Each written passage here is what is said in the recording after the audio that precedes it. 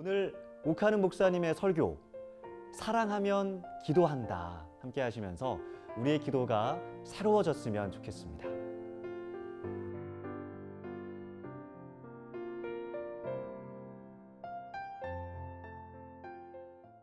성경에 보면 기도하라는 명령이 참 많이 나옵니다. 그리고 그 명령의 강도가 평범하지를 않아요. 구하라 그래 놓고는 또 찾으라, 그리고 또 문을 두드리라, 또 무시로 성령 안에서 기도하라, 쉬지 말고 기도하라, 부르짖으라, 마음을 토하라, 뭐 이런 표현들을 우리가 종합해 보면 그 기도하라는 명령이 단순하게 그냥 듣고 지나갈 만한 내용이 아니고 하나님께서는 힘을 주어서 강조해서 우리에게 권고하는 말씀이라는 것을 우리가 금방 알 수가 있습니다. 그래서 영국의 신학자인 포사이드는 이런 말까지 했어요. 우리가 범죄할 수 있는 가장 큰 죄가 뭐냐? 그것은 기도하지 않는 것이다 그랬습니다. 혹자는 말하기를 기도가 뭐냐? 하나님께 가는 가장 쉬운 길이면서 가장 어려운 길이다 그랬어요. 하나님께 가는 가장 쉬운 길이고 가장 어려운 길이다. 무슨 말이 그래? 우리가 그렇게 생각할 수 있겠는데 이 말을 조금 바꾸면은 차라리 이렇게 하는 것이 나아요. 기도가 뭐냐? 가장 쉬운 것 같지만은 가장 어려운 길. 하나님께 가는 가장 쉬운 길 같지만은 사실은 가장 어려운 길이다. 이렇게 이야기하는 편이 더 솔직할 것 같습니다. 우리 모두는 시공에 갇혀 있지 않습니까? 한 줌의 흙으로 빚어져서 땅에 발을 붙이고 사는 참 하찮은 존재 아닙니까? 이런 존재가 누구하고 지금 대화를 나누어야 됩니까? 천지 만물을 창조하시고 영으로 계시고 거룩하신 하나님과 대화하는 것이 기도라고 말이에요. 그게 어떻게 쉽습니까? 우리 눈에는 보이지 않습니다. 아무리 불러도 하나님은 보이지 않아요. 우리가 한두 시간 엎드려 기도해도 하나님은 이런 방구 대꾸도 안 하십니다. 어떤 때는 하나님이 나와 함께 임재하신다는 것을 느끼기도 하지만 어떤 때는 그러한 임재 경험이 싹 물러갈 때도 있습니다. 종잡을 수가 없어요.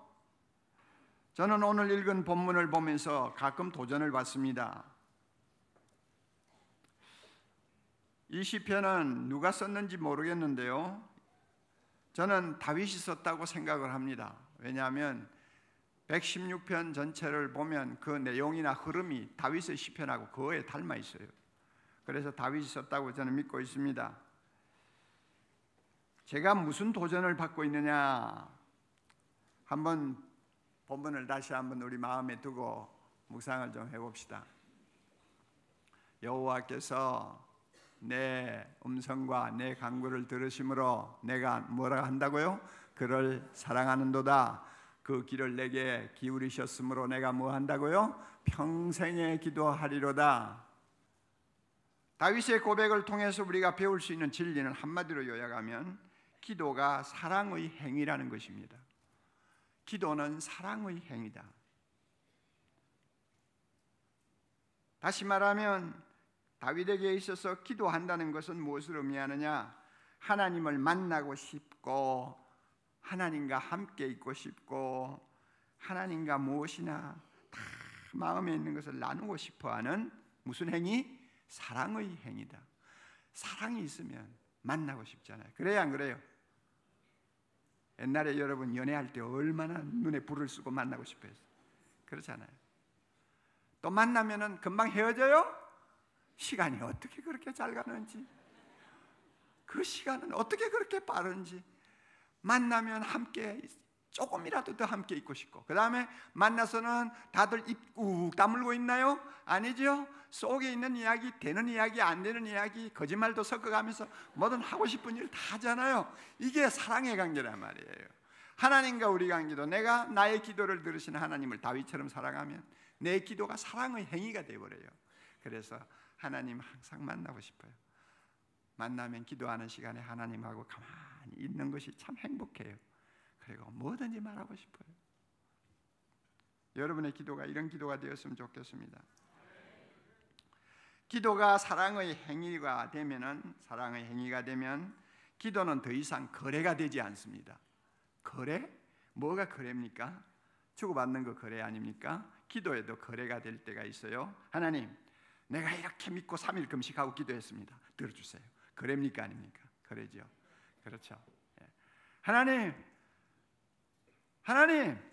주님 내 기도 들어주시면요, 내 10의 3조 냅니다. 틀림없이 10의 3조 냅니다. 그러니까 들어주세요. 한나라는 여자는 그렇게 기도했잖아요. 하나님, 내 자식이 없는데 얼마나 내가 초라한지 모릅니다. 아들 하나만 주세요. 그러면 내가 이 아들을 하나님의 거룩한 제사장으로 바치겠습니다. 선지자로 바치겠습니다. 이게 거래예요. 하나님이 그 기도를 들으셨잖아요. 우리가 험한 세상을 살기 때문에 참 어려운 고비를 만나면 이런 거래와 같은 기도를 할 수가 있습니다. 하나님이 또 이 기도를 좋아하세요. 이 기도를 받으세요. 못할 거 하나도 없어요. 하나님 앞에는 이런 거래하는 기도 얼마든지 가능합니다. 그리고 때를 따라 필요할 때는 믿습니다, 주여 이렇게 하겠습니다 하고 하나님 앞에 기도해야 합니다. 그러나 이런 거래가 기도의 전부라고 생각하면 안 됩니다. 기도의 본질은 전능하신 하나님, 좋으신 하나님, 모든 것을 다 가지신 하나님, 무궁한 사랑으로 우리를 품어주시는 하나님 아버지가 내 음성과 내 간구를 들으심으로 너무 좋아서 그분 앞에 가서 앉는 것이 기도의 본질입니다. 하나님이 너무 크시고 좋으시고 자비로우시고 나를 너무 사랑하시기 때문에 그냥 그 앞에 나가서 앉고 싶어 하는 거, 이게 기도의 본질이에요. 뭐 주고받고 내가 얻고 하는 것은 뒷문제고, 그저 하나님이 좋아서 그 앞에 가서 앉는 거예요. 엎드리는 거예요. 그리고 그와 함께 교제하고 대화하면서 즐거워하는 것이 기도의 본질이라고 저는 생각합니다. 사랑하는 성도 여러분, 여러분의 기도는 어떠합니까? 날마다 달라고 하는 때를 쓰는 거래에 지나지 않는 기도로서 날마다 그냥 머물고 있습니까? 아니면 하나님을 사랑해서 그와 마음을 열고 모든 것을 나누는 사랑의 행위로서의 기도를 하고 있습니까? 하나님을 사랑하세요. 사랑하면 행복한 기도자가 됩니다. 할렐루야. 기도를 하면 할수록 하나님을 더 사랑하게 됩니다. 중요한 말입니다. 기도를 하면 할수록 하나님 앞에 가까이 나가면 나갈수록 더 하나님을 사랑하게 됩니다. 아빌라의 테레사라는 사람이 있습니다. 그분이 이런 말을 했어요. 기도하는 가운데서만 마음과 목숨과 힘을 다하여 하나님을 사랑하는 법을 배울 수 있다. 기도할 때만이 하나님을 진정 사랑하는 법을 배울 수 있다고 그랬어요. 그러므로 하나님을 사랑하세요. 그러면 기도하게 됩니다. 그러면 기도하면 더 하나님을 사랑하게 됩니다. 기도는 사랑의 행위이다 라는 말이 큰 은혜로 다가오는데요. 하나님을 사랑한다면 기도한다 라는 거잖아요. 우리가 사랑에 빠진 사람과 조금이라도 더 있고 싶고 더 말하고 싶은 그 마음처럼 하나님과 뜨겁게 나누는 사랑의 교제가 바로 기도라는 것입니다. 다윗의 고백처럼 우리가 과연 무엇이기에 하나님께서 우리를 주목하시고 우리의 간구를 듣고 계시는지, 이 부분을 다시 생각할 때 우리를 향한 하나님의 사랑은 다함이 없다는 것을 알 것 같습니다. 사랑을 표현해야 한다라고 얘기하죠. 하나님을 사랑한다면 더 자주 그 기도의 자리에 나아가서 우리의 사랑을 표현해야 하겠습니다. 우리 모두 하나님을 더욱 사랑하는 행복한 기도자가 됐으면 좋겠습니다. 욱하는 목사님의 설교, 사랑하면 기도한다, 계속해서 함께 하시죠. 우리가 이처럼 기도를 사랑의 행위로 이해하고 하나님을 사랑하면서 시시때때로 하나님 앞에 나가는 것을 기뻐하면 참 좋은 것 한 가지가 있어요. 뭔지 아세요? 사랑의 행위이기 때문에 좋은 점이 하나 있어요. 무슨 말을 가지고 하나님께 기도할까 하는 거 고민 별로 안 해도 된다고 말이에요. 사랑하는 사람끼리 만나가지고 격식을 따집니까? 안 따집니까? 안 따지죠. 첫 번 대화가 뭘까? 두 번째 대화가 뭘까? 종이 써가지고 가는 사람이 있어요? 아무도 없죠. 사랑하는 사람끼리 만나면 무엇을 말할 거냐? 그거는 뭐 큰 문제가 안 돼. 왜냐하면 무슨 말을 해도 관심의 대상이 되니까, 무슨 소리를 해도 듣고 싶어 하니까, 이게 사랑하는 관계 아니에요. 믿습니까? 믿습니까? 하나님을 사랑해서 기도하는 사람은요, 하나님 앞에 내가 무슨 말을 드릴까, 무슨 말씀을 드릴까, 그 신경 별로 안 써도 돼요. 여러분 중에 기도 못하는 분들 대부분이 왜 못하느냐? 할 말이 없어서. 이게 이제 문제거든요. 5분만 말하면 할 말이 떨어져. 그래서 기도가 굉장히 힘들다 이런 말을 하는 사람이 있는데, 그것은요, 하나님을 마음으로 진정 사랑하는 그런 마음으로 바뀌면 해결되는 거예요. 하나님이 너무 사랑하시고 나도 하나님을 너무 사랑해서 사랑하는 두 사람이 만났는데, 그 관계는요, 무엇이든지 다 들어주는 거 아니에요. 무엇이든지 듣고 싶어 하는 거 아니에요.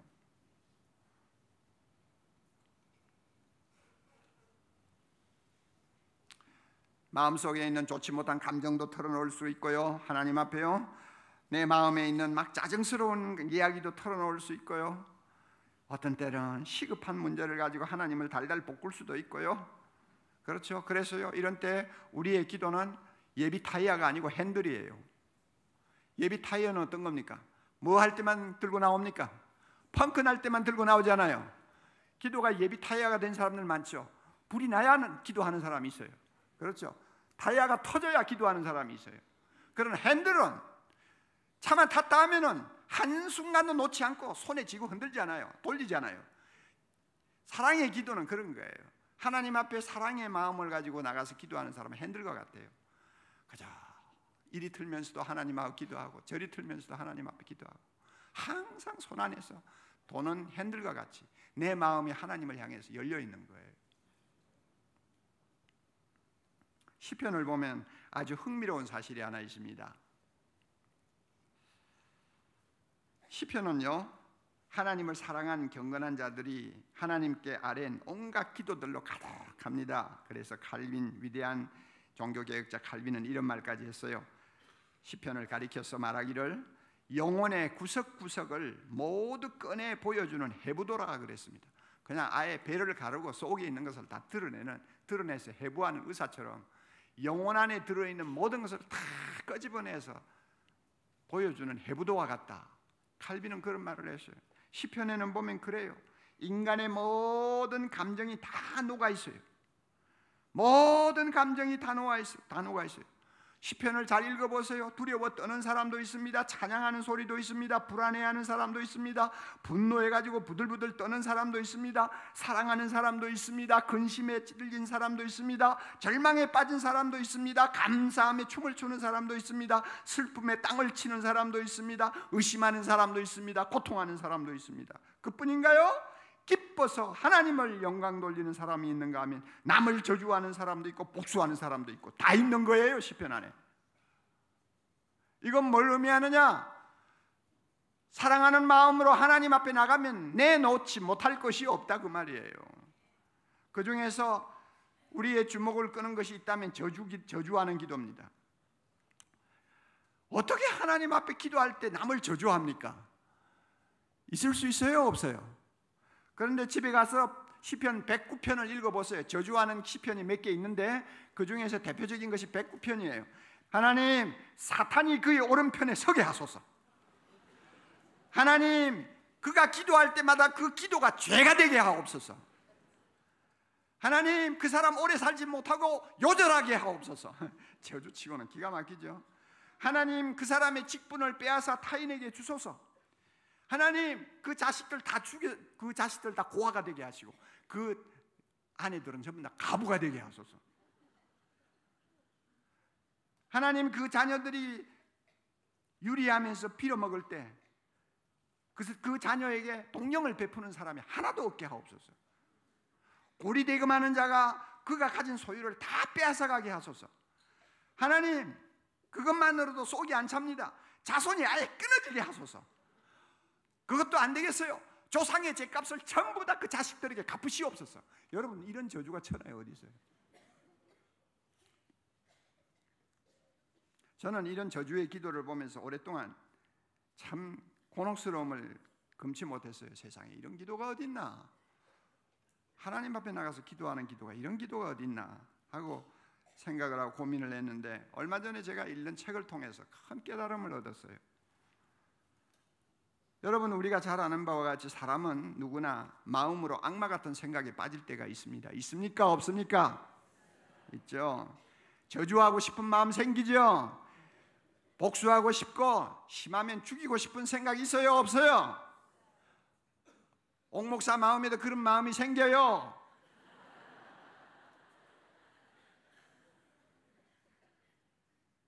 그런데 이런 그 독한 마음이 생길 때 우리가 대처하는 방법이 몇 가지 있어요. 하나는 진짜 복수하는 거예요. 근데 이것은 하나님 앞에 죄 짓는 일이니까 못하지요. 법이 또 금하는 일이니까 할 수가 없죠. 대부분이 포기하지요. 그 다음에 두 번째 방법이 있어요. 모든 분한 마음, 억울한 것을 꾹 참고 그냥 누르는 거예요.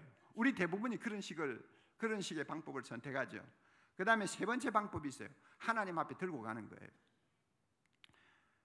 저주의 기도를 드린 시편 저자들은 마지막 선택을 한 사람입니다. 하나님 앞에 자기의 감정을 다 들고 나갔어요. 저주하고 싶고 복수하고 싶은 마음을 하나님 앞에 그대로 들고 나갔어요. 여기에서 중요한 사실이 있습니다. 이런 악한 감정을 원수에게 직접 쏟아 놓으면 그것은 저주가 됩니다. 맞아요? 그러나 선하신 하나님 앞에 그 악한 감정을 다 쏟아 놓으면 그것은 탄원이 됩니다. 하나님 앞에 부르짖는 탄원이 되는 거예요. 이런 탄원의 기도를 주님 앞에 드리면 놀라운 일이 일어납니다. 자비로우신 하나님께서 그 마음의 아픈 감정과 그 고통스러운 소리를 다 들으실 뿐 아니라 때를 따라 그를 위로하시고, 그래서 마음을 누그러뜨려 주시고 변화시켜 주시고 치료해 주시고 단잠 주시고 나중에는 원수도 포용할 수 있는 넓은 마음도 주시고 억울한 일이 있으면 풀어주시고 하나님이 그렇게 해주세요. 내 속에 있는 것을 다 털어놓고 이야기할 수 있는 대상이 있습니까? 없습니까? 없어요. 세상에 어디 있어요? 집에 들어오면 집사람 앞에 앉혀놓고 다 할 수 있을 것 같아도 집사람이 내 소리 들으면 기절할지도 모르고 잠을 못 잘지도 모르니까 하고 싶은 말 다 그냥 꾹 참고, 그래서 좋은 말만 하고 없어, 아무 일도 없어, 괜찮아. 그러지 어떻게 우리 마음을 다 텁니까? 친구를 찾아가서 내 마음에 있는 모든 원통한 이야기를 다 털어보십시오. 얼마는 들어줄 거예요. 그러나 한 20분 듣고 나면 그 다음에 털털 털고 일어날 거예요. 감당을 못하니까. 아무도 우리 마음을 털어놓을 사람이 없습니다. 썩지 마세요. 이 세상에는 내 이야기 다 들어줄 사람 한 사람도 없습니다.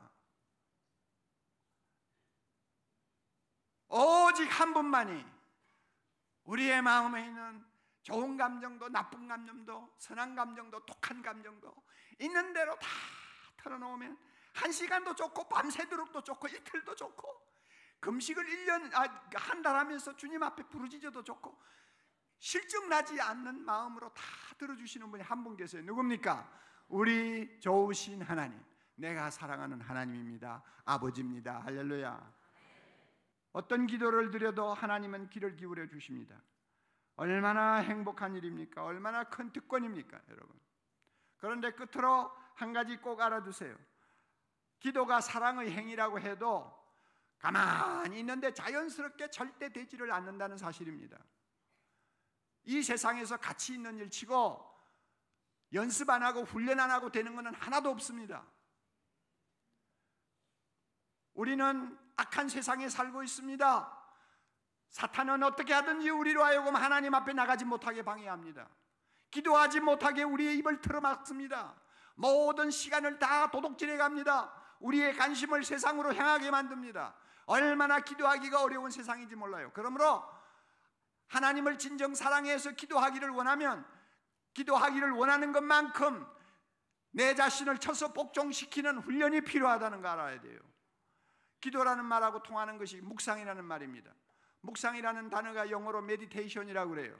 그런데 이 메디테이션이라는 말은 라틴어에 리허설이라는 말에서 나온 단어입니다. 그러니까 보세요. 기도하고 리허설하고 어떻게 통하냐? 리허설이라는 것은 무대에서 배우들이 자꾸 반복해서 연습하는 것을 말하는 거 아닙니까? 어떻게 리허설하고 기도하고 통하냐? 이게 참 의미가 있는 거예요. 기도도 연습을 안 하면, 훈련을 안 하면 안 된다는 거예요. 장애물을 제거하는 훈련을 해야 돼요. 기도할 시간이 이것밖에 없는데 텔레비가 보고 싶어서 앉아라면 그 텔레비를 끌 수 있는 훈련이 필요한 거예요. 기도하는 시간, 기도해야 될 시간인데 자꾸 핸드폰에 손을 가면 핸드폰 집어 던지는 훈련해야 되는 거예요. 이런 연습, 이런 훈련 안 하면 우리는 아무리 하나님을 사랑한다고 해도 하나님 앞에 나갈 수가 없어요. 인도의 성자 테레사가 한 번은 너무나 자연스럽게 행복하게 기도하는 모습을 하고 있으니까 옆에 사람이 물었어요. 어떻게 그렇게 행복하게 기도하느냐고, 비결을 가르쳐 달라고. 그랬더니 그가 이런 대답을 했습니다. 기도하는 비결요? 기도하면 됩니다. 더 잘 기도하고 싶다고요? 더 잘 기도하고 싶으면 기도를 더 많이 하세요. 이게 진리입니다. 연습해야 돼요. 훈련해야 돼요. 기도는 펑크 날 때만 쓰이는 예비 타이어가 아니라 한순간도 놓지 않는 핸들이다라는 말씀이 마음에 깊이 다가오는데요. 그동안 힘들 때만, 위급할 때만 달려갔던 기도의 자리에 하나님은 날마다 매 순간 나를 기다리고 계셨고, 우리가 한시도 놓지 말아야 할 것이 바로 기도임을 알려주셨습니다. 무엇보다 그 어디에도 말하지 못했던 얘기들을 하나님 앞에 쏟아놓을 수 있다는 것이 얼마나 큰 은혜요 또 위로인지 생각해 보는데요. 그러기에 우리가 그 은혜의 자리에 나가지 못하도록 사단이 온갖 노력을 기울인다는 것도 새삼 깨닫게 되는데요. 여러분들이 기도하지 못하도록 막는 것들 어떤 건가요? 우리의 시간과 마음을 빼앗는 장애물들을 제거하는 훈련이 필요하다고 하셨는데요. 사랑한다면 기도한다. 이번 한 주간 승리하시면서 기도로 써내려가는 여러분들의 시편을 만들어 보셨으면 좋겠습니다. 다시 보는 명설교 더 울림 함께해 주신 여러분 고맙습니다.